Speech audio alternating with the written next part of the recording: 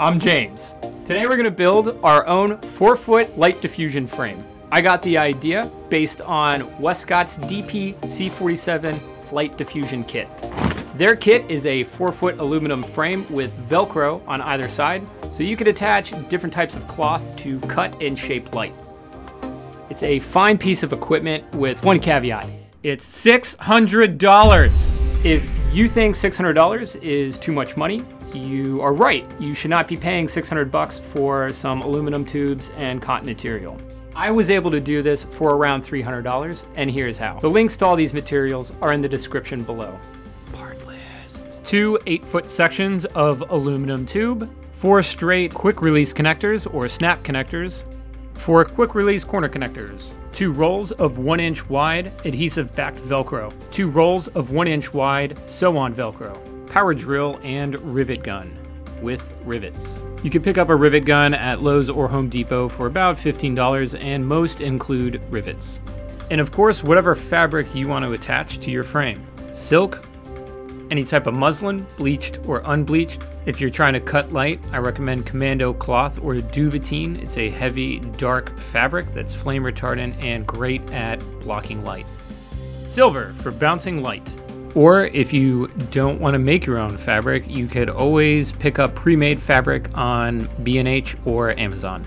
But why would you want to do that? We're here to throw a bunch of crap together and not only make it work, we want to make it look amazing. Assembling all this material really isn't hard. It's pretty easy if you just take your time and follow the instructions. Next, let's jump over to EasyTube's website and review our order.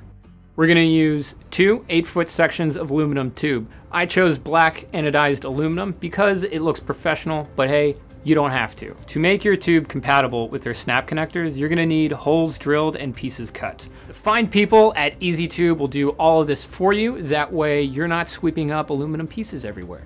I went ahead and had 16 holes drilled and a total of 6 cuts made. That's 3 cuts per each 8-foot section of tube. In the description, I write, I'm trying to build a 4-foot frame. Can you please cut me 8 sections of tube, each measuring 22.5 inches? And then include something like, I'm using 4 of your easy connectors, and then 4 of your corner easy connectors to build a perfect square out of your aluminum tube. They get the picture. After sorting out your tube, you're gonna need connectors. Add 4 corner quick release connectors. Add 4 straight connectors to your cart. Once your tubing and connector material arrive, you're gonna have to build the connectors. To do this, you press down the spring clip and you insert it into the plastic connector, and then it snaps up. Snap!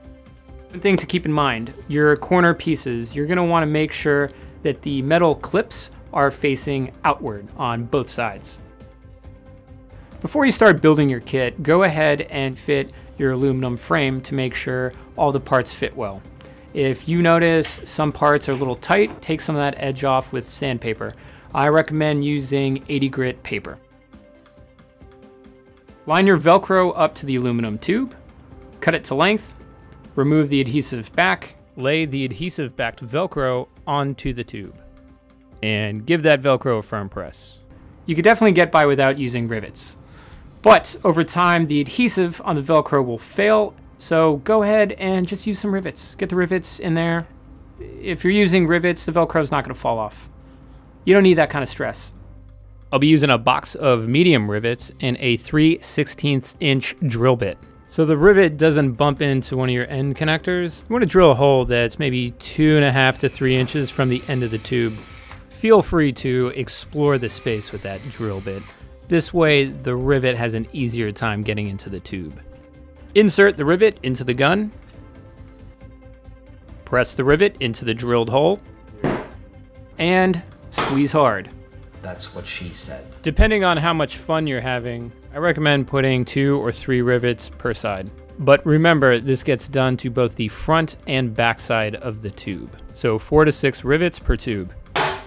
If you're feeling up to it, you could even put rivets on your connector. Let's talk fabric. Since we're making squares, measure out each side to be a little over 48 inches. Then cut or rip your fabric to length. Next, sew on the soft side Velcro to the edges of your fabric.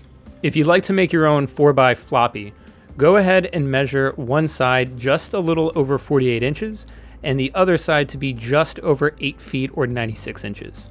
On half the duvetine, sew a 48-inch square of soft side Velcro. On the other side of the duvetine, in the corners, attach some hard side Velcro. On the opposite end, sew in some soft side Velcro. This way, when you fold the flag in half, it'll remain closed. If you don't like sewing, but you still want this material handmade, go to a tailor, give them the cloth and material, and see how much they charge. I found a local tailor that will build these for about $5 per piece. So 5 times 5 is 25 bucks. $25, still a lot cheaper than ordering off B&H. Great, you have your fabrics and your framing material, but now you need something to hold everything together. If you like canvas bags and women's jeans, go to Land's End and pick up this bag for 38 bucks. On the website, click extra large. While you're at it, spring for the zip top option. You know what? Treat yourself. Zip top. This bag has enough room for your fabrics, tube, connectors, spring clamps, and anything else you'd like to add. Quick disclaimer, if you buy the bag on Land's End, you will get a lot of spam emails about women's jeans. So be warned. That's a thing.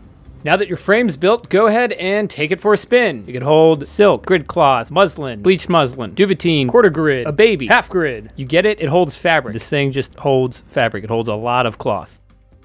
So there it is, your very own 4-foot light diffusion kit.